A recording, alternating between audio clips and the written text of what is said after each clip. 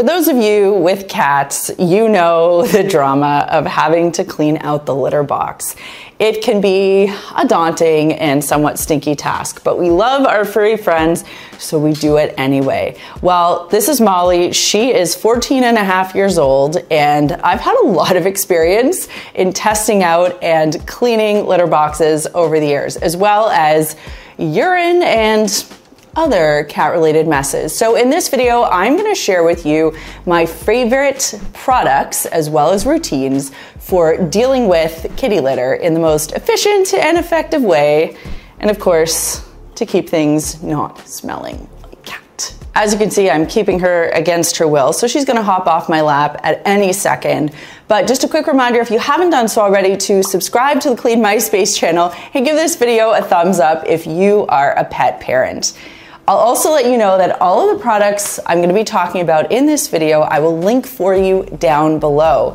And if you do plan on purchasing them, the links are affiliate links, and using those affiliate links helps to support the Clean My Space channel, so thank you in advance. When we think about products and tools for dealing with kitty litter, there are three broad categories we're going to cover. There's the kitty litter and litter box itself. There are the tools and the scoops and things like that. There are many of those. And then, of course, there's what we use to deal with stains and odors. So when we think about the litter and the litter box, I want to let you know that I have tested a ton of different types of litter over the years, from compressed newspaper to corn to wheat to crystals to clay. I've tested it all. The one that I have landed on that I like for two reasons is tofu litter. Yes, I know it sounds wild.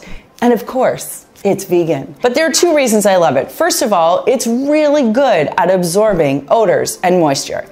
And second, it helps to take something out of the waste stream, which is disposed of soybean pods, and it turns it into something useful, kitty litter. The brand that I use is called Pidan. It's readily available, and there are a number of different types that you can get, from Pidan with charcoal to Pidan with a urine test, which is actually the one that I get for Molly because she's an older cat. I find it to be priced a little bit higher than some of the cheaper, more readily available stuff like crystals or clay.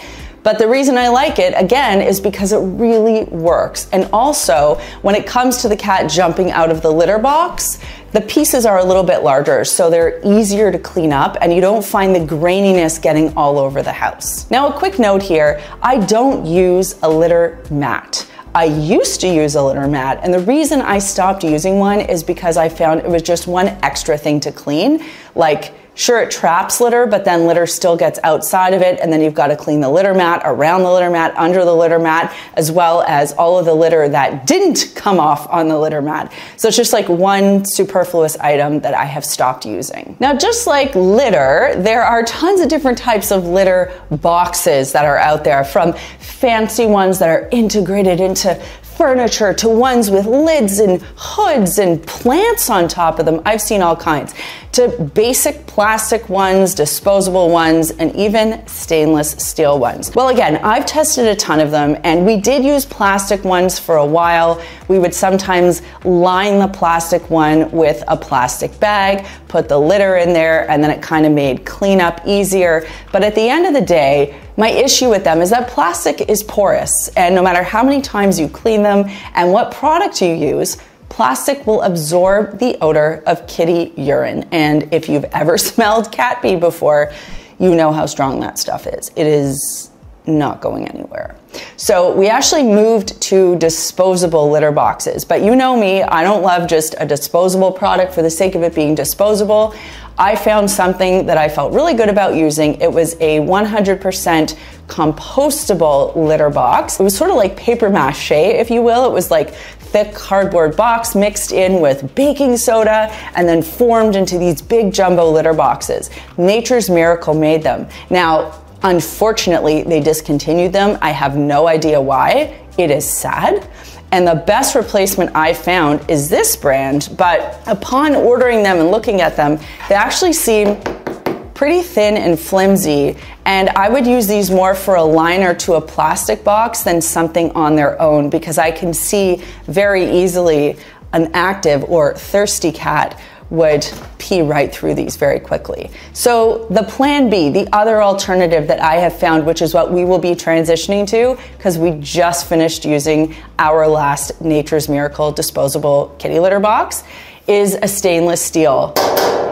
And I'll tell you the reason I'm going with stainless steel. It is not porous. It is very easy to clean a stainless steel container of any denomination. So I'm going with this because when we empty it out, we can put it in the garage or on the lawn. We can spray it down with water, throw some Dawn dish soap in there, give it a good scrub, and it will come out odor-free, stain-free, and ready to reuse. I do get that it looks a little bit industrial, but maybe you can change your thought on that and say, hey, we moved from white appliances to stainless steel appliances as an aesthetic, so we're doing the same thing with our litter boxes. Unless you want to spend $400 on kitty litter furniture, in which case, be my guest. It's really quite simple in terms of tools. You just need a good kitty litter scoop. And you'll see here, I've opted for stainless steel again, and that's for the same reason that I'm switching to the stainless steel kitty litter box, because it is easy to clean, deodorize, and keep clean. If you have something that's plastic, it's just going to get dirty and smelly over time, and you're never gonna be able to remediate those odors. I like this one too because it comes with a little hanging hook, which, like, let's be honest, you're not gonna hang one of these as decor, but where else are you gonna put it? So, you know what, get this one, it's got the hook, find a little hidden place for it, call it a day. If you have a cat or a dog or a pet, there really are two things that I think you need to do pretty much every day to keep your home smelling fresh. Actually, three. The first one is to scoop your kitty litter box if you have a cat. Second, run an air purifier. You see I have this one going in the back. It just helps to remove odors and impurities as well as any dander that's coming off your pet, to keep your air at home smelling and feeling fresh and making your indoor air environment easier for everyone in the house, especially if someone deals with asthma or allergies. And the third thing is to vacuum regularly. You're dealing with hair, with cats, you're dealing with litter. Like I said, we don't use a litter mat, but litter does scatter. It comes off of their paws when they hop out. So it's something that you want to stay on top of. The air purifier that I have is a Dyson. I'll link it for you down below. And I also use a cordless vacuum from Dyson. The vacuums I use are either my Dyson V15 Submarine or my Dyson Gen 5 Outsize. Now we can cover how to deal with odors that come with having a pet or a cat and an open litter box where your pet is doing their business. So the first thing that I recommend are these bamboo charcoal odor absorbing bags.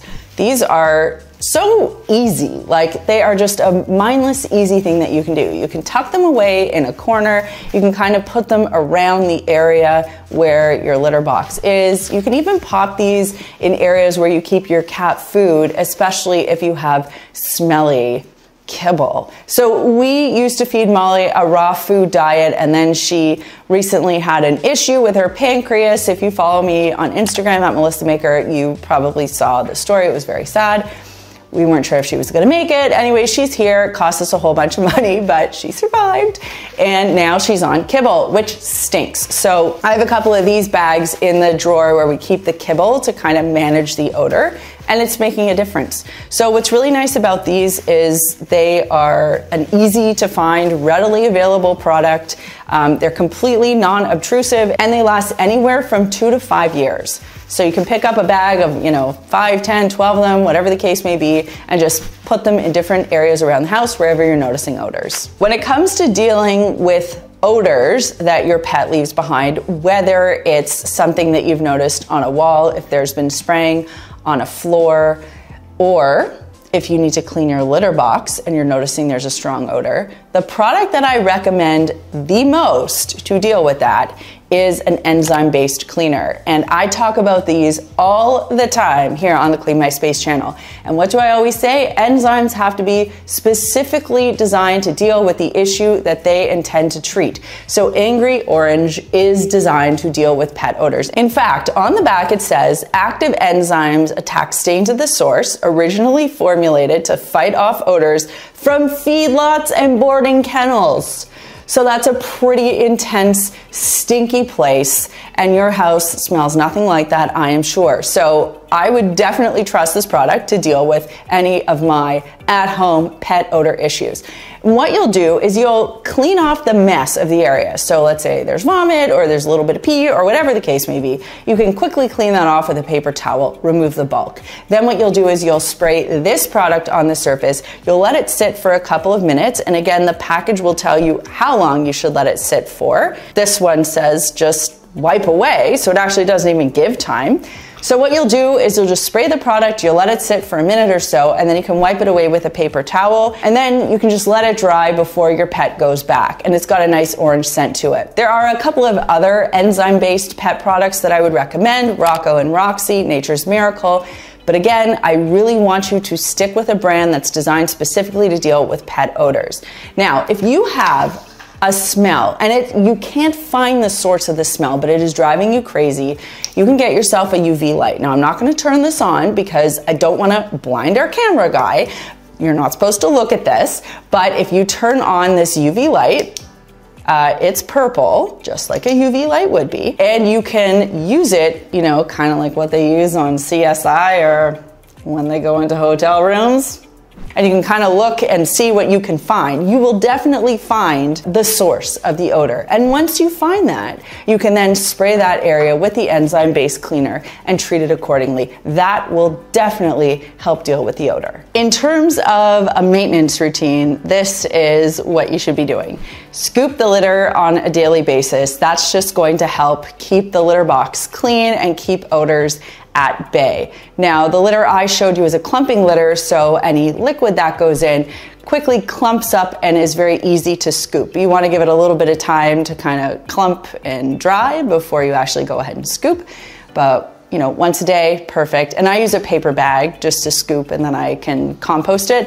Quick note, do not flush your litter down the toilet. That's a really quick way to have an expensive plumbing bill. Now, what you can do if needed is you can top up the litter in the litter box if you notice that it's getting low, and then you can empty the litter once a month. The litter that I showed you is compostable. And at that point, you can clean out your bin. So now I have the stainless steel bin, I have the stainless steel scoop. You can use that enzyme-based cleaner, give it a spray, wipe it down, and then you can even scrub it with hot water and some Dawn dish soap. Just use like an iron handle scrub brush that is specifically put aside just for cleaning your litter box. I think this is the perfect task to do in your garage or your backyard. Dry it and then replenish it with fresh litter. You want to make sure that you're vacuuming on a regular basis as well, and of course running your air purifier. And if you do all of that, your house should not smell like cat and your litter box should be clean. And remember, a clean litter box makes a cat really want to use it. A dirty one, well, they will find alternatives. I have been there. And I just want to remind you that all of the links to the products I mentioned are down below in the description box.